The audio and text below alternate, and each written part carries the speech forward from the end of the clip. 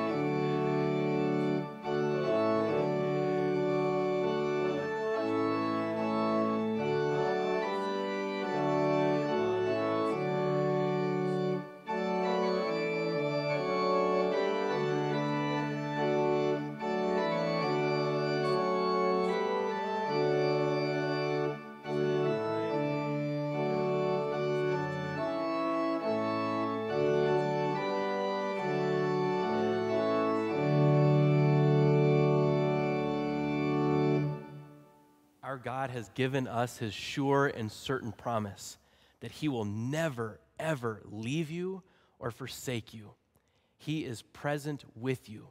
He's present with us as we are gathered now in his name, in the name of the Father and of the Son and of the Holy Spirit. Amen.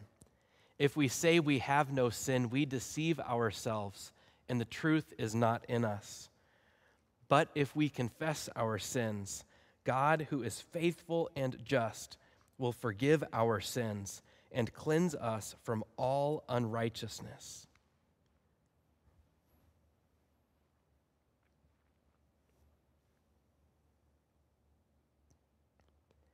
Let us then confess our sins to God our Father. Most merciful God, we confess that we are by nature sinful and unclean. We have sinned against you in thought, word, and deed, by what we have done and by what we have left undone. We have not loved you with our whole heart. We have not loved our neighbors as ourselves. We justly deserve your present and eternal punishment. For the sake of your Son, Jesus Christ, have mercy on us. Forgive us, renew us, and lead us, so that we may delight in your will and walk in your ways, to the glory of your holy name. Amen. Almighty God, in his mercy, has given his Son to die for you, and for his sake forgives you all of your sins. As a called and ordained servant of Christ, and by his authority, I therefore forgive you all of your sins, in the name of the Father, and of the Son, and of the Holy Spirit. Amen. We speak the words of our introit, these words of the Psalms, responsively back and forth, our voices echoing out before the throne of God. The Lord is the strength of his people. He is the saving refuge of his anointed. To you, O Lord, I call, my rock. Be not deaf to me, lest if you be silent to me, I become like those who go down to the pit. Hear the voice of my pleas for mercy, when I cry to you for help, when I lift up my hands toward your most holy sanctuary. Blessed be the Lord, for he has heard the voice of my pleas for mercy. The Lord is my strength and my shield. In him my heart trusts, and I am helped. My heart exults, and with my song I give thanks to him. Glory be to the Father, and to the Son, and to the Holy Spirit, as it was in the beginning, is now, and will be forever. Amen. The Lord is the strength of his people. He is the saving refuge of his anointed. The Lord be with you. And let us pray together the collect of the day. Lord Jesus Christ, you have promised to embrace all who repent and cry out to you for mercy. Grant that we, no matter our background or station in life, with all assurance come before you, confident that because of your sacrifice on our behalf, our Heavenly Father welcomes our prayers and petitions. Through the same Jesus Christ our Lord, who lives and reigns with you in the Holy Spirit, one God, now and forever. Amen.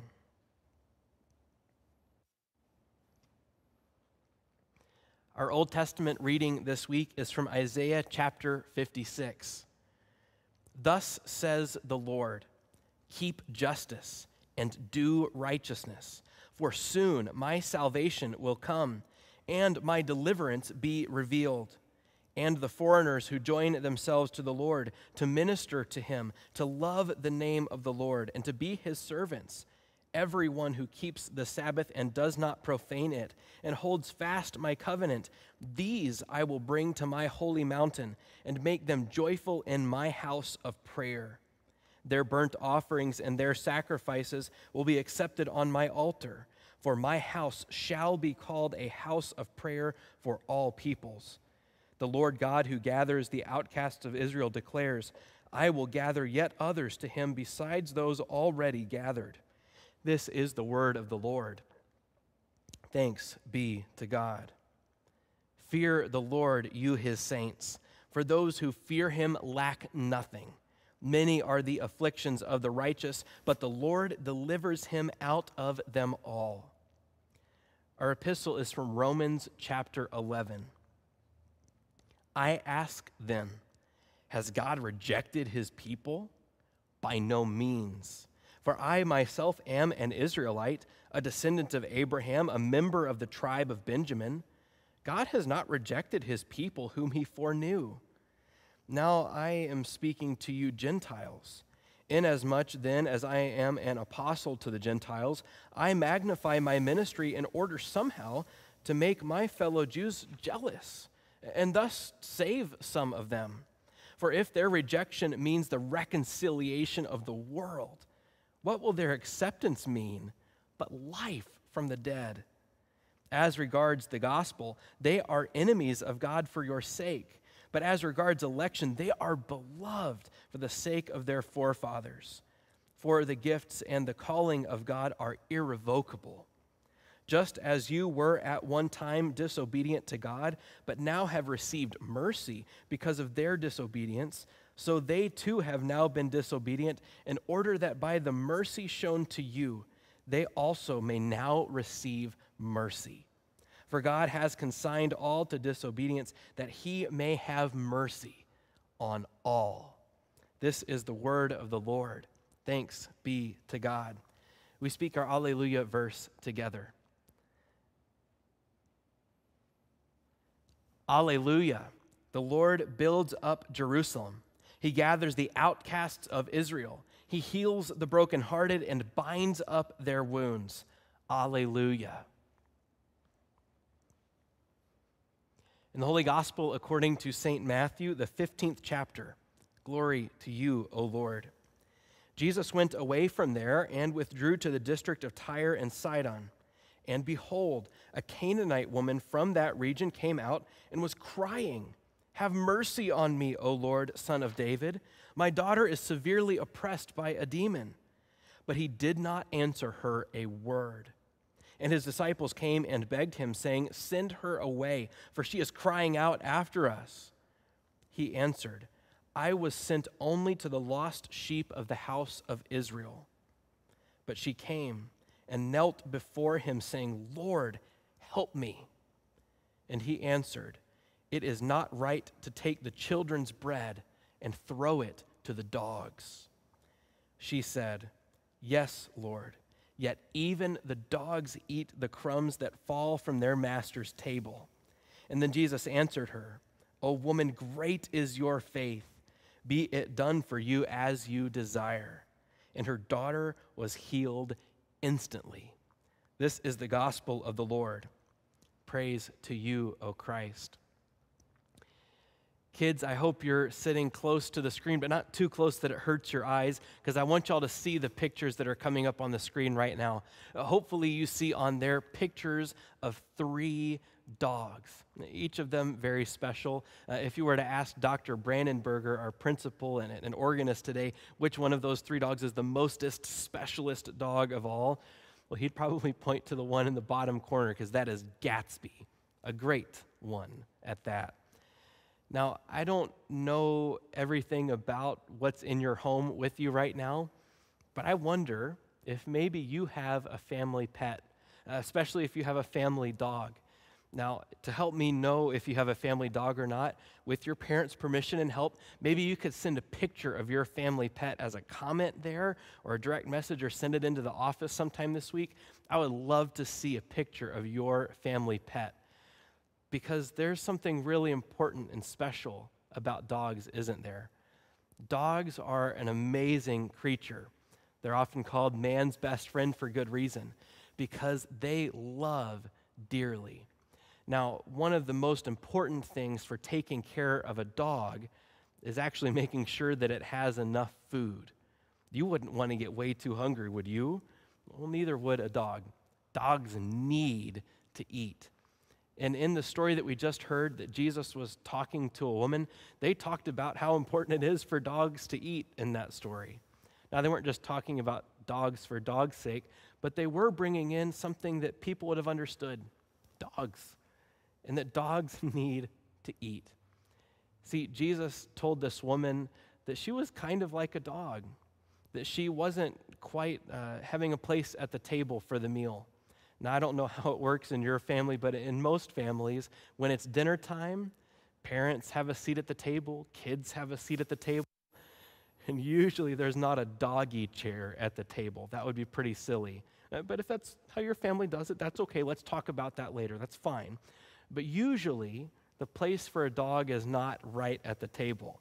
And if a dog jumps up onto the table, well, what's a person at the table going to do? Down, Fido. Get down to the ground. Now, sometimes, though, dogs are persistent, and they beg, and they look up at you while you're sitting there eating and enjoying your meal together with your family, and their eyes just glimmer in the light, and they beg for that food, and sometimes you just can't help it but sneak them a little scrap under the table because you love your dog, and it's hard to say no to that cute little puppy. And that's kind of what was going on in the reading today. But it's not just little scraps that the dog gets to eat in that story. Because the one who has set the table, who has given every blessing in heaven and on earth and under the earth, is God himself. Is there anything that he doesn't have? Is there anything that he can't do? Whenever he sets the table, whenever he gives the meal, whenever he gives the best blessings, he gives so much that the table itself can hardly hold all that he has set before his people. And you know that if there's dogs under the table that Jesus has prepared, there is going to be an abundance of things falling down for them to eat too. And that woman in the gospel reading, she knows that. She knows that God gives every good gift, that he is generous and compassionate, that his mercies are new every morning. And so even though she might see herself as a dog just looking for scraps, she knows that God has set the table abundantly and that all of his good gifts are for her too.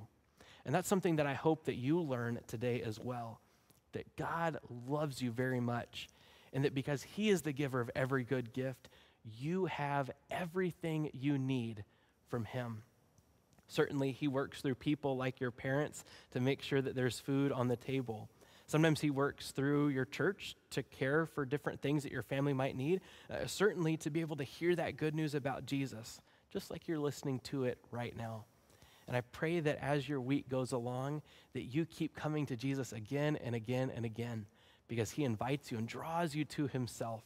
Keep praying to him, trusting in him, and know that he is the giver of every good gift. Would you pray with me?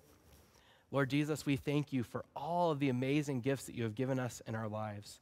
And especially, Lord, the gift of pets and dogs and family and food, all sorts of amazing things that serve as reminders in our daily lives of just how good you are and how generous you are to us. Thank you for making us part of your family, that we can know you and love you and know that we are loved by you. It's in your name, Jesus, that we pray. Amen. For our hymn of the day, we get to sing a wonderful hymn. It's called Just As I Am Without One Plea. It's hymn number 570, if you'd like to follow along in your hymnal. But this is a song that we sing with sincerity from our heart and from our spirit, that we know there is nothing we can do coming before our God to make him love us any more or any less. But just as we are, we come before him at his invitation, ready to praise him and pray to him. Let's sing our hymn of the day together.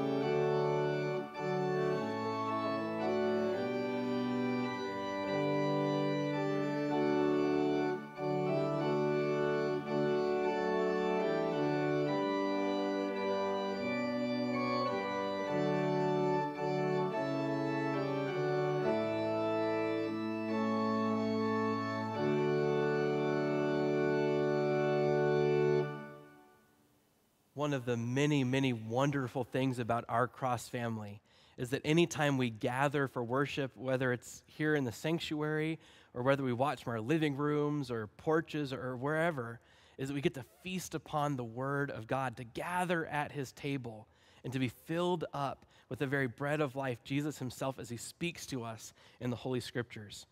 Our reading today that is the sermon focus for us is in Matthew chapter 15.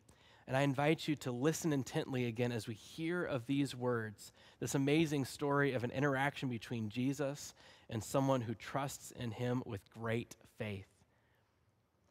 Matthew chapter 15, verses 21 through 28. And Jesus went away from there and withdrew to the district of Tyre and Sidon. And behold, a Canaanite woman from that region came out and was crying, "Have mercy on me, O Lord, Son of David. My daughter is severely oppressed by a demon."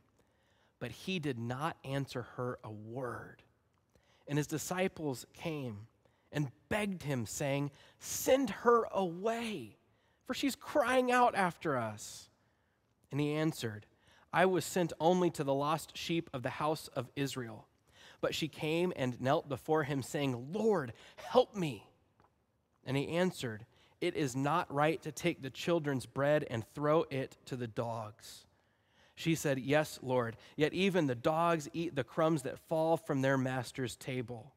Then Jesus answered her, "O woman, great is your faith. Be it done for you as you desire." And her daughter was healed instantly. This is God's amazing word. There was a man who was enjoying lunch that had just been set down before him on his plate as he sat at a restaurant out on an outside patio. And walking up the path and sitting down right next to him, just as his warm food had arrived, was a sweet little dog. And he could tell that this dog was hungry because of the way that the dog had postured itself right there in front of him and looked up at him with just the most pitiful eyes he had ever seen. And so he looked at the dog and he looked at his plate and he saw that there was a necessary connection needed between that piece of grilled chicken in front of him and that dog's mouth. And so he took his fork and knife and cut that grilled chicken breast in half, and he placed it in the dog's mouth. But much to that man's surprise, the dog did not just scarf it all down in one big chomp. No, the dog, she held it gently in her mouth. And with a bit of a grin around the outside of her mouth, she turned around and walked out of that patio and started going down a path just around the block. Now, this man was just curious enough that he wanted to follow what on earth this dog was doing. Now maybe the dog just needed some privacy to eat. Who knows what this little one was up to? But he followed this dog, and he found that this dog, who had carried that chicken so gently in her mouth, was now nibbling it off into tiny bite-sized pieces to feed her little puppies just around the corner. Now, there are all sorts of stories about dogs, and some of them are heartwarming like this.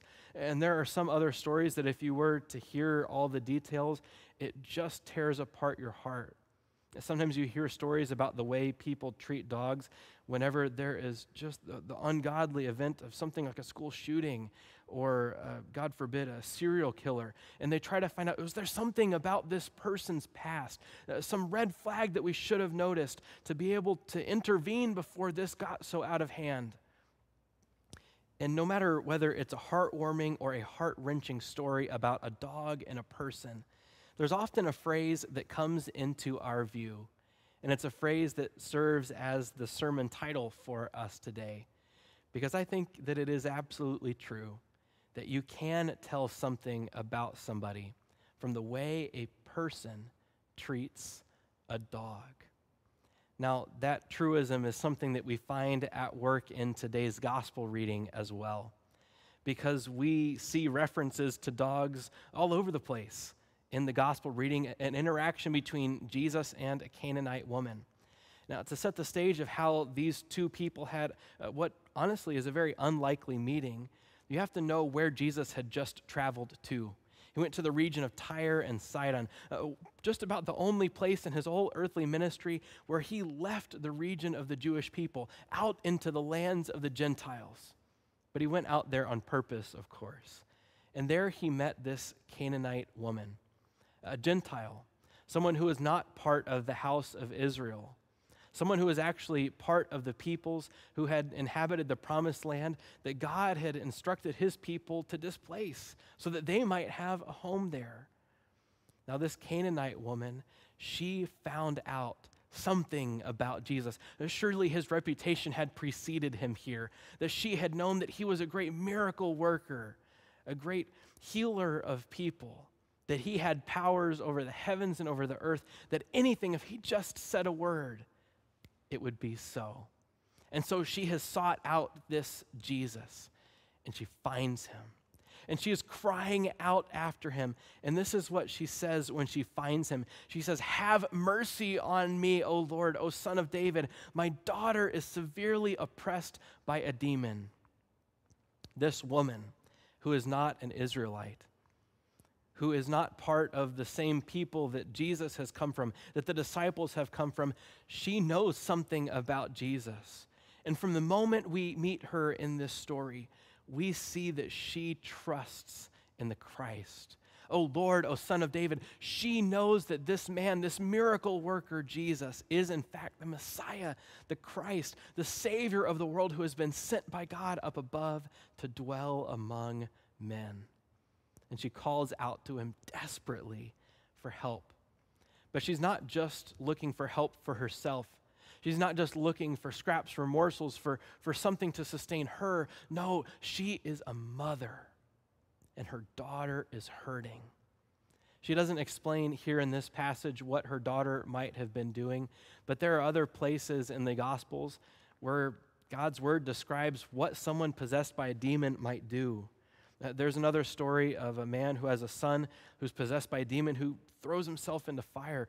There's other places where people possessed by demons cut themselves with stones. It must have been an awful thing to see her daughter suffer in a way such as those. And so she comes to Jesus. She begs for mercy for her daughter. Now, when she comes before Jesus begging him for help, he doesn't answer her right away. In fact, Jesus is not the next person who speaks. It's actually someone else in the story who begs next. Just as the woman had begged Jesus for mercy, so now his disciples beg Jesus to send her away. And that's what they said. They said, "Send her away, for she is crying out after us." Now, for those of you who have a heart, hearing the disciples speak that way just tugs at us. Send her away. Jesus, you could help her. What are the disciples doing here? Well, we'll get to what Jesus says next, but from the way that he answers them, it becomes clear that the disciples instructing him to send her away, they don't intend for him to send her away empty-handed. I think probably the best way to interpret what the disciples were saying right there was, Jesus, just get the healing over with, send her on our way, we've got bigger fish to fry. And so they tell Jesus to send her away. They beg the question, is this really what we need to be about in this moment? We've come all this way, we've got so many important things to do, Jesus. Is this really why we've come all the way here? Well, Jesus begs to differ. And he doesn't just dismiss the disciples or just dismiss the Canaanite woman. He actually says something that reframes both of these groups. And this is what he says. He says, "I was sent only to the lost sheep of the house of Israel." Now, if you've ever spent time listening to Jesus, this will not come as a surprise to you. Sometimes Jesus says things that are difficult to understand. What is Jesus saying here? It's a difficult thing to unpack, but Jesus is saying something that really helps us understand what he was about to do. He knows full well, just as the Canaanite woman does, and I'm sure the disciples knew as well, that this woman was not part of the house of Israel. She was not a sheep of that flock. And yet, she trusts in Jesus as her Savior, as the source of the gift that she needed for her daughter, as the source of all mercy for the well-being of her family. And Jesus wanted to set the stage, not only by what he said in that moment, but also by what he was about to do for her daughter. So Jesus said, I was sent only to the lost sheep of the house of Israel.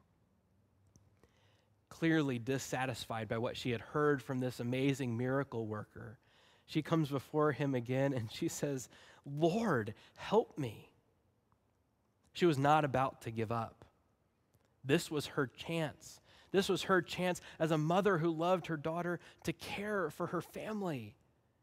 She had no power of her own to deal with the demonic possession that her daughter was enduring and suffering greatly under. But she trusted that Jesus could help.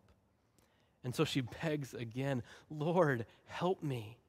And she goes before him again and again, calling after him incessantly. And this woman, this desperate mother who asks for help from Jesus, hears something that I don't think any mother would ever want to hear from God.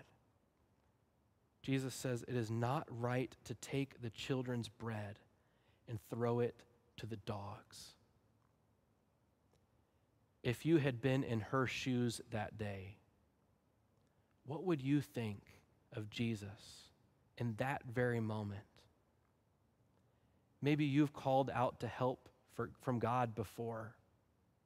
Has he ever said it's not right to take the children's bread and throw it to the dogs, to stare you in the face and to actually call you like a dog? But that's what happens here. And there is something amazing that happens. And only God himself could have known exactly how all of this would go, to have orchestrated this with such wisdom and grace and mercy. Because he knew this woman's heart, and he knew exactly how, guided by his own Spirit, how she would reply to this. And so, after being called a dog, she says, yes, Lord, yet even the dogs eat the crumbs that fall from their master's table. I don't think, however hard I might have had to dig in that moment, that I would have pulled out such a great confession of faith before Jesus. And yet this woman does. She is called a dog. And in humility and in just unspeakable faith, she admits as much and owns that she is what she is. She's not part of the lost sheep of the house of Israel to which Jesus has been primarily sent in his earthly ministry. And she knows it. And in humility, she admits it before Jesus. Great faith in her, in that confession of her own standing in the grand scheme of God's people. But not only is she humble, she is also hopeful, because she knows that even though she may not technically have a place at the table as part of God's chosen nation in the redemptive narrative of history, she knows that the one who has set that table is an abundant giver of every good gift.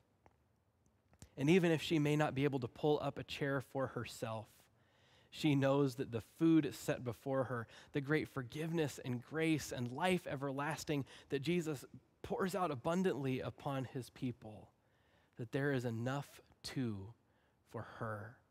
And that if God were to set a great banquet before his own holy chosen people, that there would be enough for her as well. So she says, yes, Jesus, feed your children, for I trust that when you do, there will be enough even for me. She understands some amazing things, and she's commended for her faith. She knows that she is not too great to need God.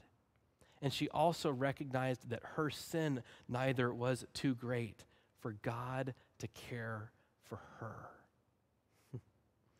And so Jesus answers her, "O woman, great is your faith. May it be done for you as you desire." Her heart was set on the things of God. She knew that her Lord was the greatest gift in that moment and the greatest giver, the one who could do all things. And in faith, she had sought him out and received exactly what the Lord knew she needed: healing for her daughter. In that faithful request she brought before Jesus, she found a faithful God who faithfully answered her cry for mercy.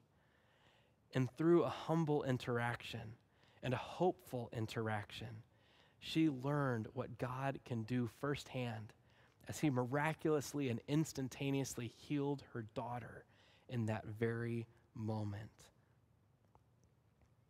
Jesus is the very Son of God himself, and he has done unmentionable and unimaginable, wonderful things for you and for me. And for what it's worth, you and I, before God, we are just dogs in so many ways.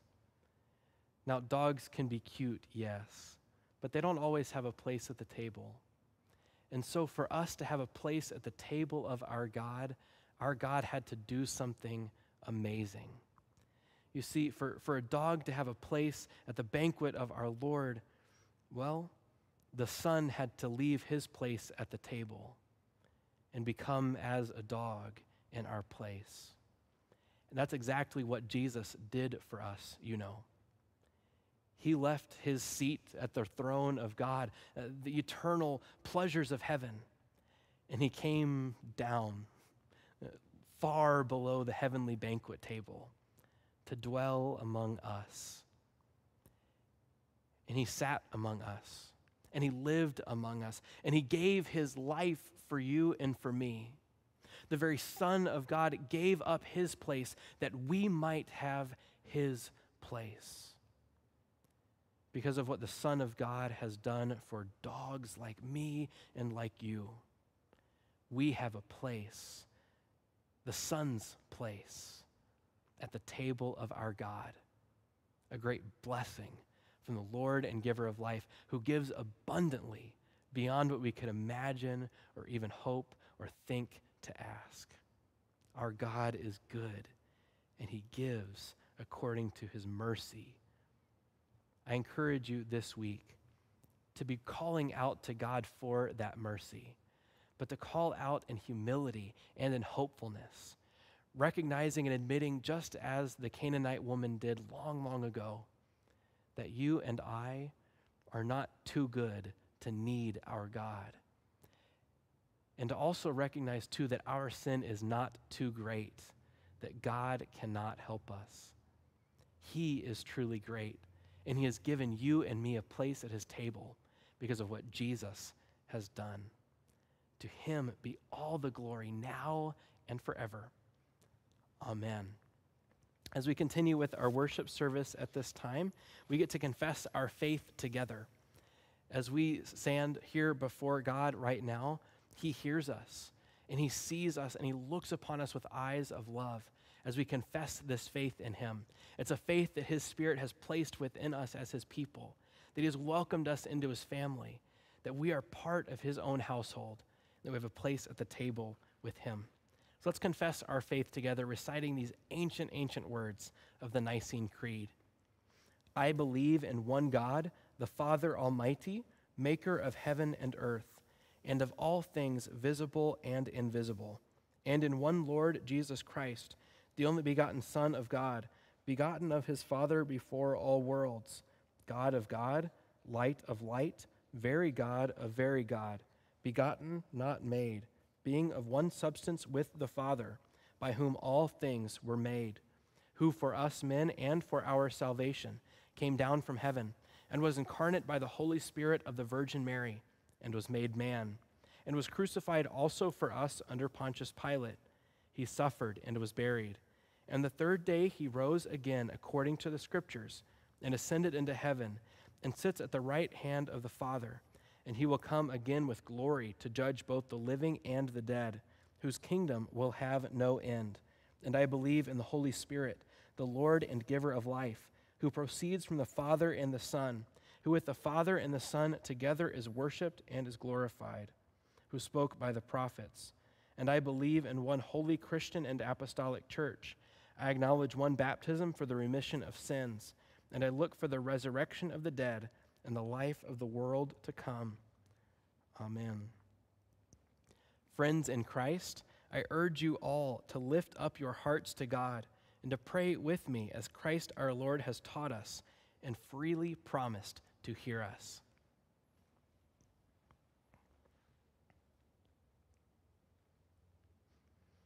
God, our Father in heaven, look with mercy on us, your needy children on earth.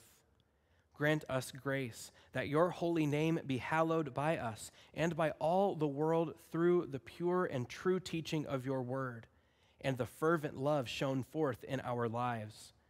Graciously turn from us all false doctrine and evil living, whereby your precious name is blasphemed and profaned. Lord, in your mercy, hear our prayer.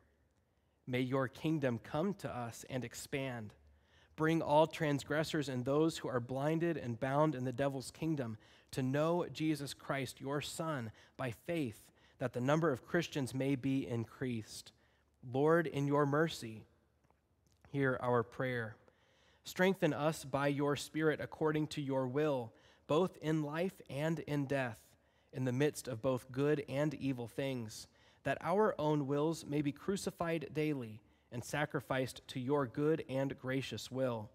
Into your merciful hands we commend Delbert Tanneberger, Robert Stavanger, Doris Belke, Delania Davis, Marta Ergang, Fred and Judy Golterman, Deanne Langmeyer, Darlene Mahowski, Karen Miller, Lila Miller, Kathy Noakes, Matt Smith, and all who are in need, praying for them at all times. Thy will be done. Lord, in your mercy, hear our prayer. Grant us our daily bread. Preserve us from greed and selfish cares, and help us trust in you to provide for all our needs. Lord, in your mercy, hear our prayer. Forgive us our sins as we also forgive those who sin against us, so that our hearts may be at peace and may rejoice in a good conscience before you, and that no sin may ever frighten or alarm us. Lord, in your mercy, hear our prayer. Lead us not into temptation, O Lord, but help us by your Spirit to subdue our flesh, to turn from the world and its ways, and to overcome the devil with all his wiles. Lord, in your mercy, hear our prayer. And lastly, O Heavenly Father, deliver us from all evil of both body and soul, now and forever. Lord, in your mercy, hear our prayer. We trust, O Lord, in your great mercy to hear and answer us through Jesus Christ our Lord. He teaches us, cares for us, and unites us by faith in his name. Amen. Each week we have the privilege of offering encouragement for one another as part of the Cross family. And if you are part of our Cross family and are in need, and you're calling out, "Oh Lord, have mercy on me," if there are ways that we might be able to share in the mercy and grace of God with you, to provide from the bounty of his table in your time of need, please let us know. And if you'd like to be able to participate in helping others in that way, let us know too. And we'll do our best to connect you with an opportunity to share from those good and gracious gifts from our good and gracious God, that he might continue to grow and expand and enlarge his kingdom, even through us. As we continue with our worship now, we pray the way that our Lord Jesus has taught us to pray. And we ask, Lord, that you would remember us in your kingdom and teach us to pray. Our Father, who art in heaven, hallowed be thy name. Thy kingdom come, thy will be done on earth as it is in heaven. Give us this day our daily bread, and forgive us our trespasses, as we forgive those who trespass against us. And lead us not into temptation, but deliver us from evil. For thine is the kingdom and the power and the glory forever and ever. Amen.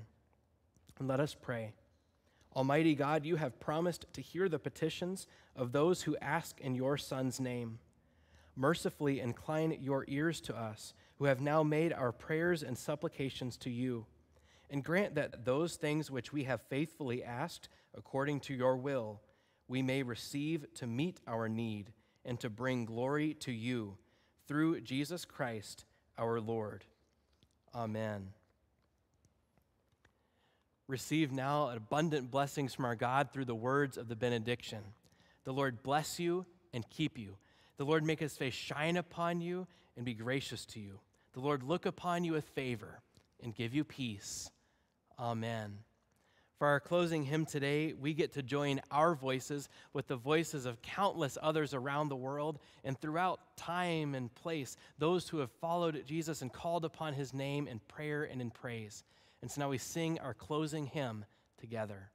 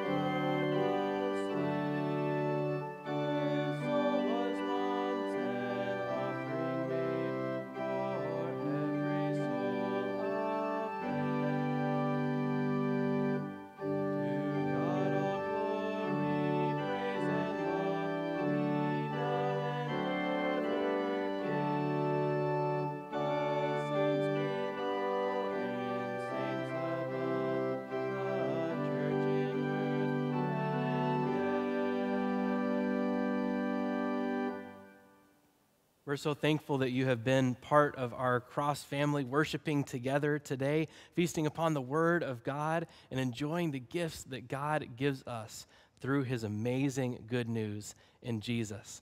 Certainly, I encourage you, if you have a family pet, especially a dog, cats are okay too, or even a hamster or a goldfish, send in a picture of your family pet. Let us know how much you love them as part of your home's joys in this life as a gift from God.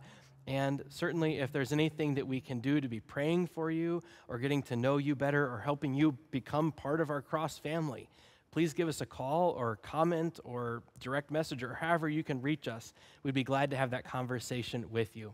Until we meet again, always know that God loves you, your pastors love you, your Cross family loves you, and God is always, always with you. May he be praised and glorified in your life until we meet again.